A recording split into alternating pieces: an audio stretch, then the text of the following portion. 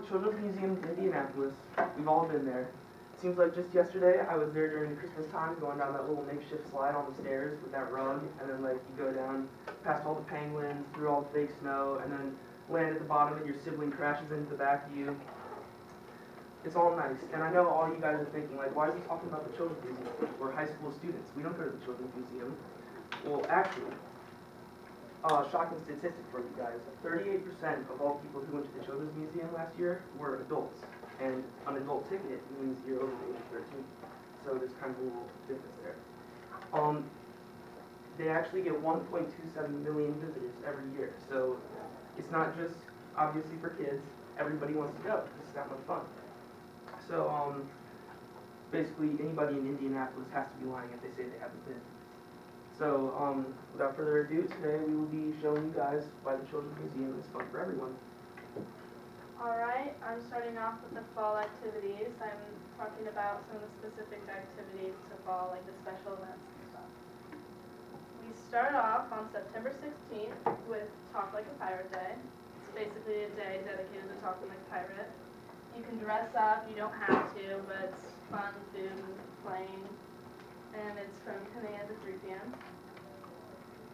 And then one of the most popular, according to customer service executive John Marquis, is the haunted house. This year's theme was the Wicked Woods. And there's many different activities other than this during the Halloween season, but this is the main one. They have lights on hours from 10 a.m. to 5 p.m. if you're like a scaredy cat, little kid, you know, don't want to be in the dark. And then we have frightening hours where the lights are off from 3:30 p.m. to 9 p.m. And then I have a video right here that I'd like to show you guys.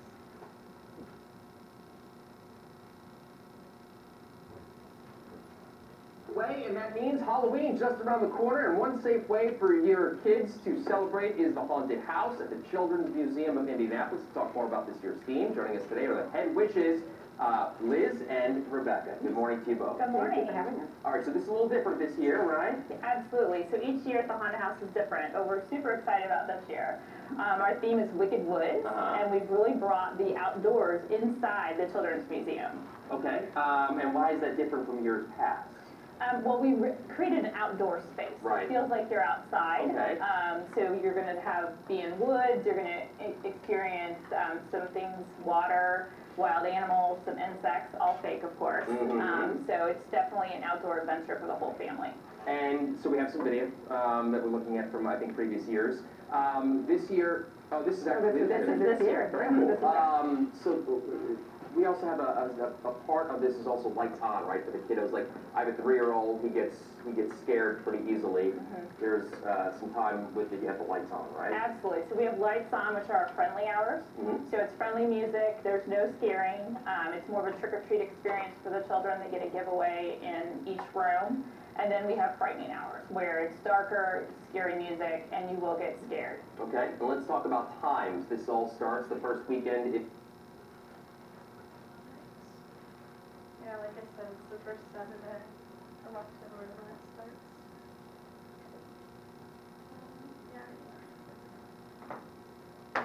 Alright, the next activity is the Bats Facts of Fiction exhibit, and, or Fiction of Facts. And there's many different showings on many different days. There's normally like, it goes like 5 or 6 times throughout the days, and there's like 4 times throughout the month of October. The hosts are Janelle Cannon, and she wrote the book Stella Luna, which is about a little bat right there. And then another host is Rob Miles. He's a bat expert. And it's basically you come by, find the real facts about bats, and they actually bring out live bats to show everybody. One of my favorite activities, or one of my favorite exhibits that they talked about is the Kid Tested, Kid Approved. And it's on October 13th from 10 a.m. to 12 p.m. And basically, it's just kids come in and then they test out the products that they might put on the shelves or might not for the holiday season, for like Christmas. And it's basically kids playing with toys and picking out their Christmas presents. So I think that's pretty cool. So the parents don't give them what they don't want. They get the cool stuff. There's also the Friendly Feast with Witches. This is another kind of Halloween activity for kids who might be too scared to go to the haunted house. And basically there's a breakfast 9 a.m. to 10:30, and then a lunch 12 p.m. to 1:30. The breakfasts are normally on Saturdays and lunches on Sundays. And then it just kind of gets you in the holiday spirit, hang out with friendly witches, aren't too scary. Eat some food.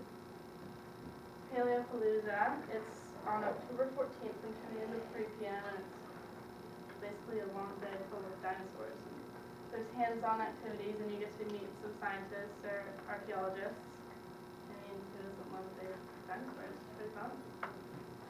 And then another dinosaur activity is International Archaeology Day, which is on October 21st from 10 a.m. to 3 p.m. And basically, same as Paleopalooza, you go, and there's also a dinosaur exhibit that we're going to talk about later. You just hang out there and look at dinosaurs. It's pretty cool.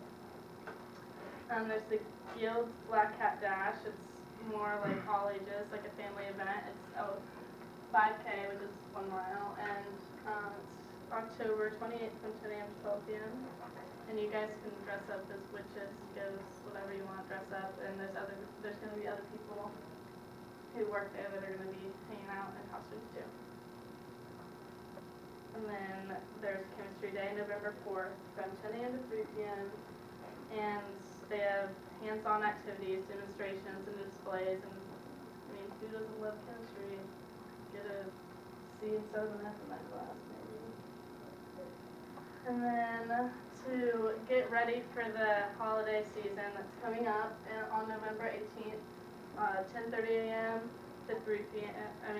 10:30 a.m. to 12 p.m. or 1:30 to 3 p.m. There's gingerbread house making. Get ready early. It's fun. Holiday spirit. Basically, when Halloween's over, it's Christmas. So, whether it's talking like a pirate or getting ready for Christmas, fall is fun packed at the children's museum. Now I'm gonna send it over to Sierra to talk about winter. So after the fall is over, we have winter activities at the Children's Museum that a lot of people tend to love. And I have a video just to give you a preview of that time of the year. You better watch out. You better not cry.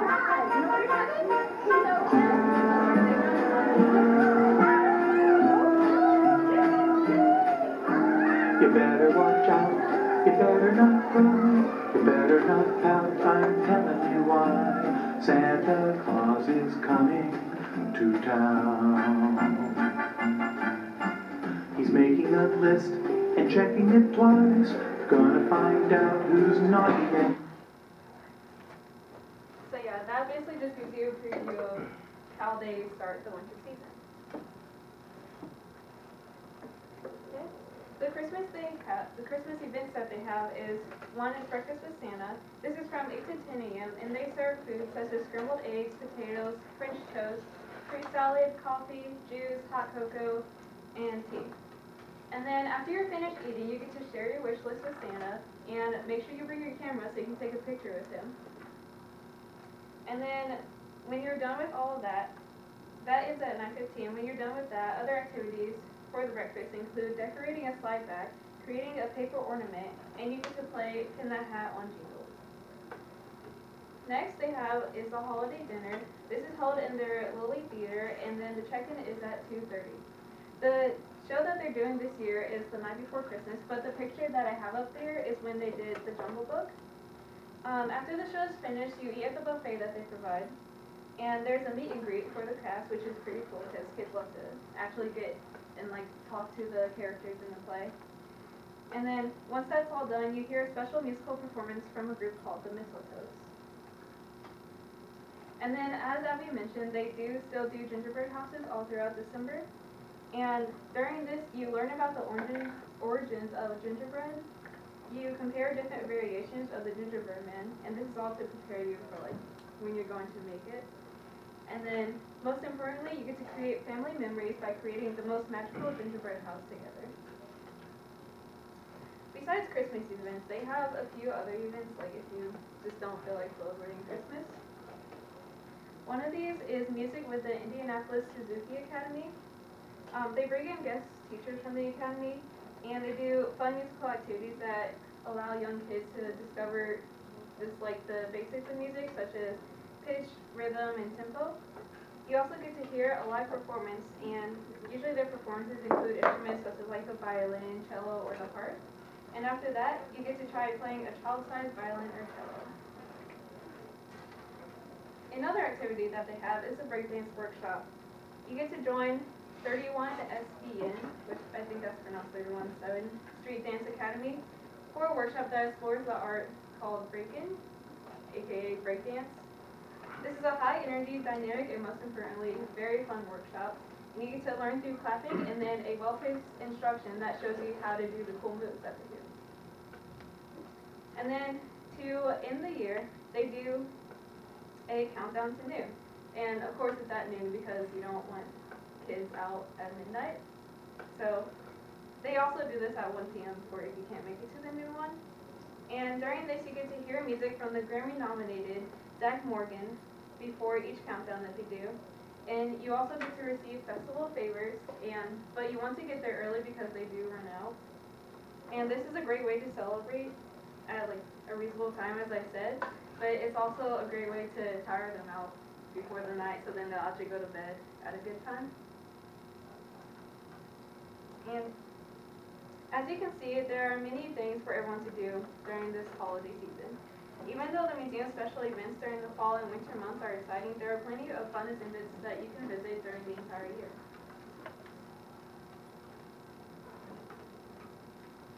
So, the first year-long exhibit is the circus exhibit starring you, where you are in control and the role of the circus. And the exhibit is one of the newest ones at the Children's Museum. It was opened in February 18th of 2017. And when you enter in through the big top. You walk in, that's the first thing you see. There's 3 different stages in the circus exhibit at the Children's Museum. Through Ring 1, you'll get to ride in a clown car and look through the history of the circus, and see basically the history of how it came up when it first started, and that type of information. Also cool artifacts they show you throughout the circus. And then after the history, practice your circus act with activities such as the lyra ring, which is a ring that circus people use to like twirl around in and stuff, and kids and other people can like mess around in those. They also have a roller bola, and that's like something that you try to balance on. It's really cool if you can do it. It's a great circus act they used a lot. And they also have virtual reality tightrope, so you put on a VR headset and you like seem like you're walking on a tightrope, and it's kind of cool, and sometimes will throw you off balance, and there's a bunch more activities that they have. And then finally, after practicing in Ring 3, you get to put on your own circus show, and you get help from professional like circus people. They let you put on costumes and help you out with your act, and you can try to juggle on the stage too. It's pretty cool. It's perfect for letting loose and just being a clown. Being a clown. Also, if you'd like circuses, as a kid, it's a perfect opportunity to bring your childhood back to life and enjoy the circus. The next exhibit is the American Pop exhibit. This is also one of their newer exhibits that they have.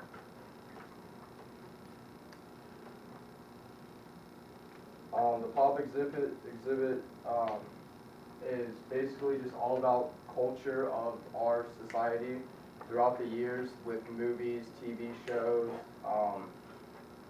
comic books, action figures, just basically your whole childhood, and it just warms you back up to when you were a kid, and you can see all there's the Batman exhibit, or part of the exhibit.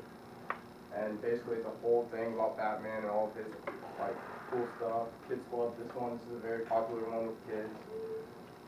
The American Pop exhibit was added to the Children's Museum because they wanted people to see the changes in history throughout time period and how lots of people have impacted the culture of society and how we still change it today. with new stuff. One of the activities they have is film and TV. You get to play classic movies and watch classic TV shows that you watched as a kid that you really like. And you can play with famous props from famous movies and TV shows. They have music, so you can see the evolution of music and just the different genres, and from country to hip hop and all that stuff. They also have fashion and a history of fashion. They have a whole thing of 200 different cowboy boots, from what they would wear with certain outfits and just how culture and style was then and now.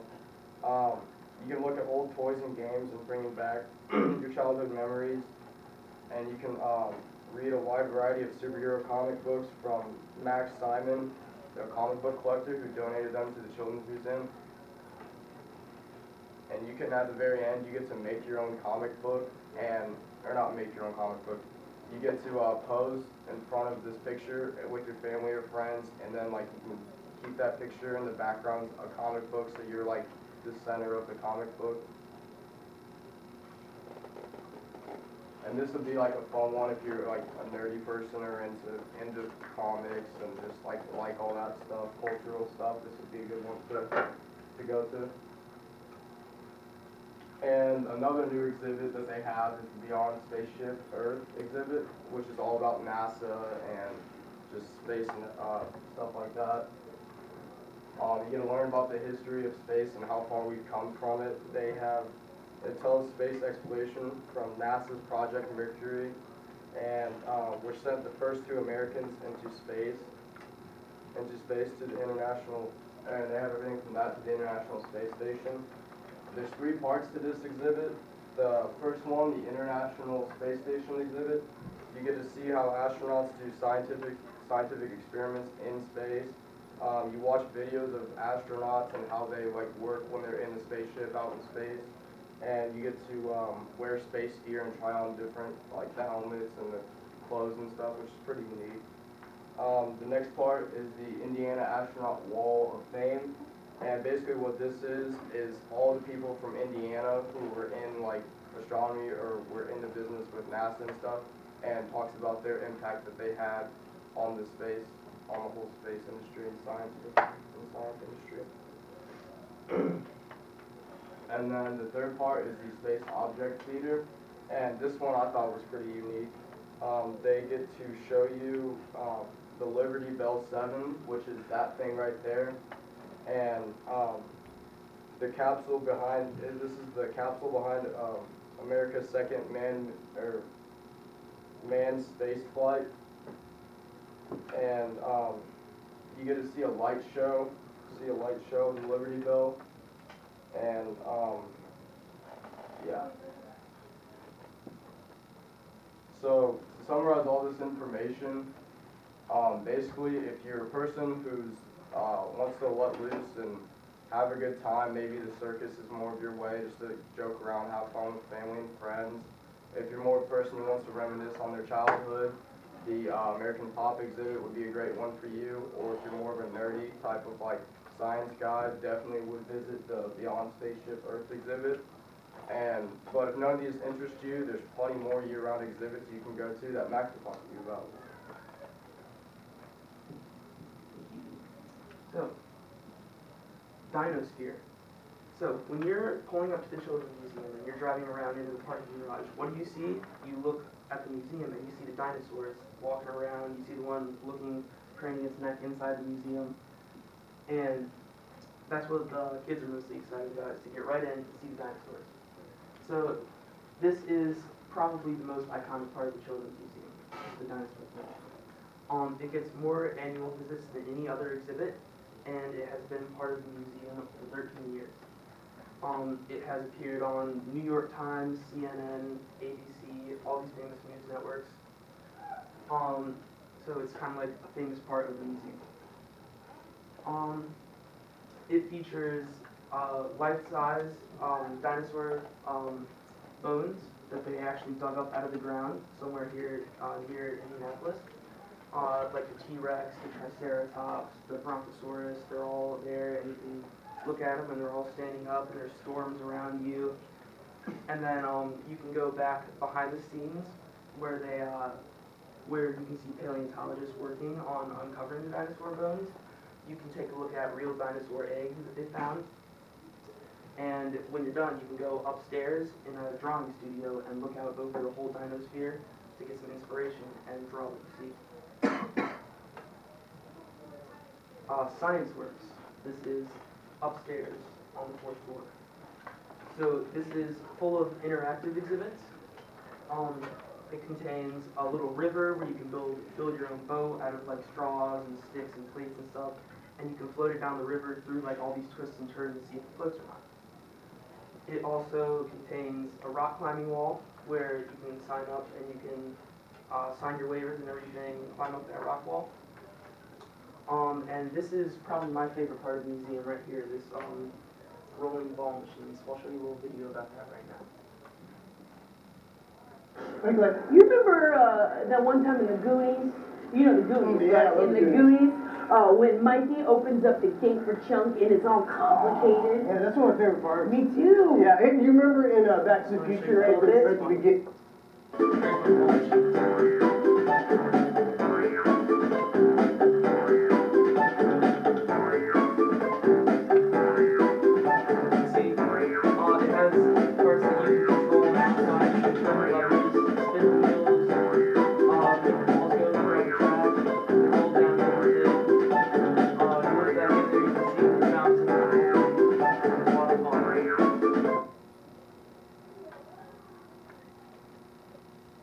So, next thing. This is carousel. This is technically the oldest part of the museum. So, the animals from this carousel were taken from the original ride that was in Broad Ripple Park. That carousel in Broad Ripple was built in 1917. So this year, the animals will be 100 years old. So that's like a big part of history for the museum. It's free to ride if you're a member. I know it kind of stinks, but if you're not a member, then you gotta pay that $1 fine. They gotta make their money somehow. So this is a great attraction for families. It has things of all sizes, so if you're kind of like a big guy like me, you're not gonna have to worry about like crushing the little pony. That's fine. And then it's for adults, teens, kids, anyone who really wants to do carousel riding. Treasures of the Earth. So this has things that like historical artifacts that have been found anywhere, like all around the world. They have a tomb of a real life mummy that lived in Egypt. He was a king. His name is King Seti. They have a shipwreck of a ship that was owned by a famous captain named Captain Kidd. And that is preserved, and it's like in all these little bubbles, and it has all these like little electronic things hooked up to it, and you can go through these screens and scroll through and see what the ship looked like before it wrecked and while it was sinking. There's an archaeology lab where you can look at people who are currently working on different parts of the ship and the mummy, and they're trying to like analyze what the writing and the numbers and symbols on all these things mean. And then probably the best part, my favorite part of this exhibit is the Terracotta Warriors. And I'll show you another video on that of how they were found and brought in. The story of the Terracotta Warriors. 2,300 years ago, a boy named Jung, a group of farmers were digging a well when they struck something hard in the ground. They saw parts of a statue that looked like a human. The farmers were startled to see a face staring back at them. They had heard legends from long ago of beings living underground. They didn't know at that time they had uncovered the first emperor's terracotta army.